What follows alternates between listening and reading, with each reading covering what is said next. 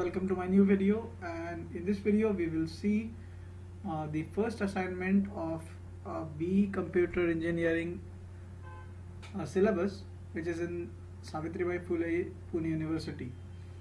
So the assignment is about binary search, and the technique which we are using in binary search is divide and conquer.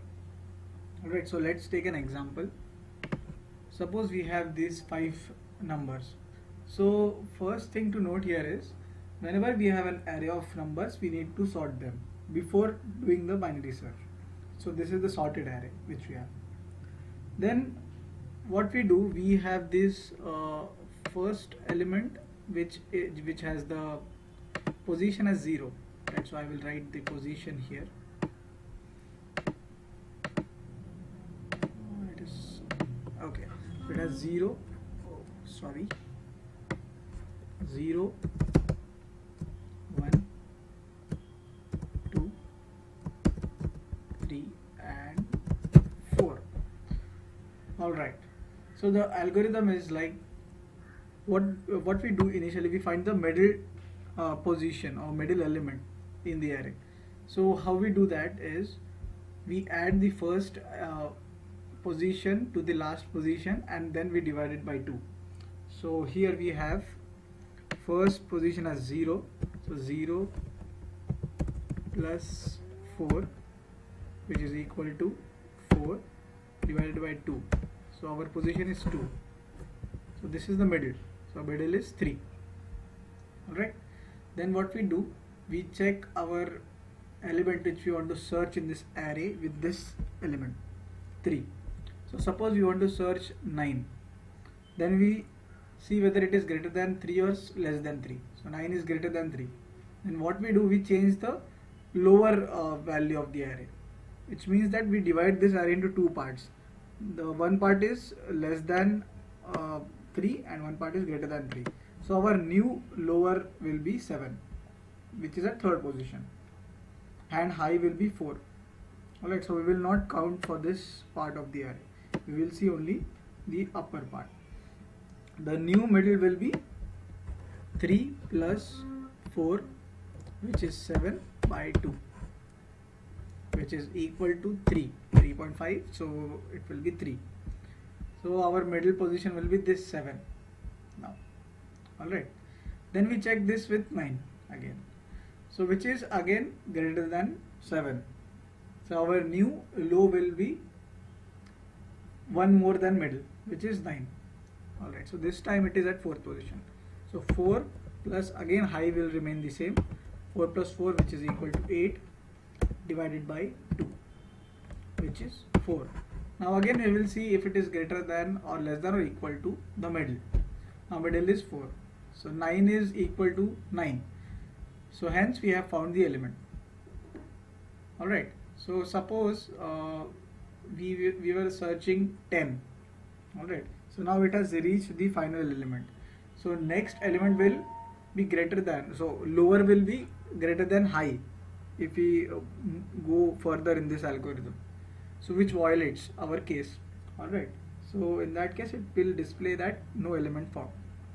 Similarly, if we were searching for first element of 1, alright, so it will work in similar way. The only difference is our high will change to 1. Alright, so what we will do, our initial high was 4. So now our new high will be middle minus 1. So it will be 1. Again our middle will be 0 plus 1, which is equal to 1 by 2, which is equal to 0, 0.5. So it will be 0. Again we will search whether it is equal to 0. So 1 is equal to 0, right? So it will find that element. Similarly, if we were searching for 2, now in that case 1 is smaller than 2. So our lower will be middle plus 1. So lower will be 1 and higher is also 1. So it is equal. It is not violating our case. So 1 plus 1 by 2, which is 1. Again we have found the element. So in this way it is searching the elements in the array. Now let us look at the program.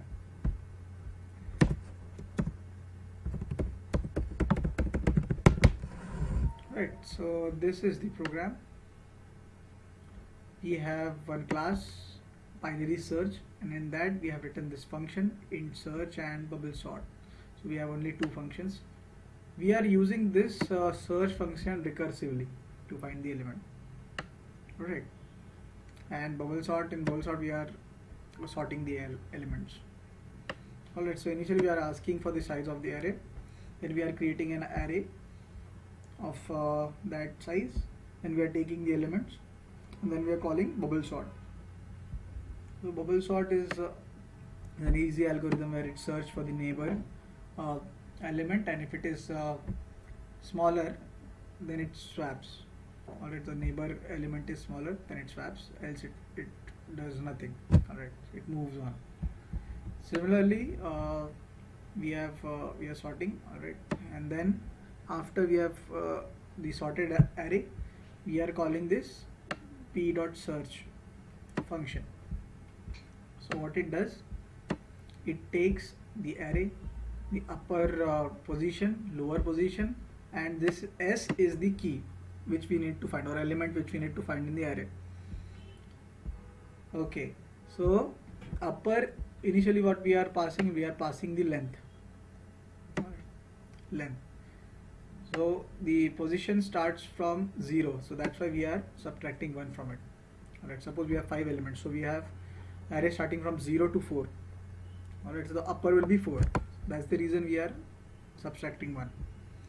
Then lower is 0 initially, so lower plus upper by 2, so 2 will be the middle position, as we have seen in the diagram which I explained initially. Then it checks the condition whether lower is less than or equal to upper. Alright, so if lower is greater than upper, then our condition is violating. Then it checks whether middle is equal to our key. So if that is the case, it returns the position. Alright, else what it does, if the middle element is greater than our key, alright, so if it means that key is smaller, so it makes the upper as middle minus 1. Alright, similarly it makes lower middle plus 1 in the case where key is greater than middle. That's the opposite of this. Now again calculates the middle, and it calls the search function again. So it goes on, and if it doesn't find any element in the array, it returns -1. So again we are checking whether it returns -1 or not. If it returns -1, then we are telling that no element is found. Alright, so and if it finds the element, then it displays successfully found the element at the index whatever is returned by the function. Alright, so this is it. Thanks for watching, guys, and if you got something from this video, do click on the like button. And if you want this code, the link is given in the description box below. Alright, thank you.